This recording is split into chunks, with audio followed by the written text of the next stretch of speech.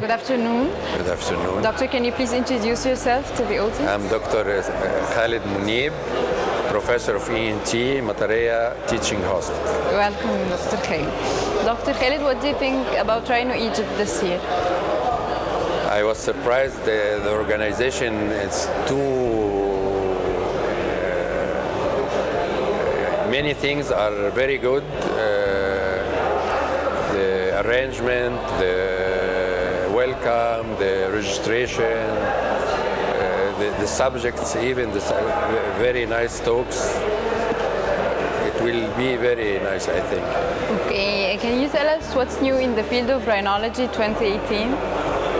Of course, you know, the technology is running up, and maybe we are running behind the technology. It is so fast, and today, first time to hear about the 3D dimension camera in endoscopic field, which is something, it seems it will be very interesting.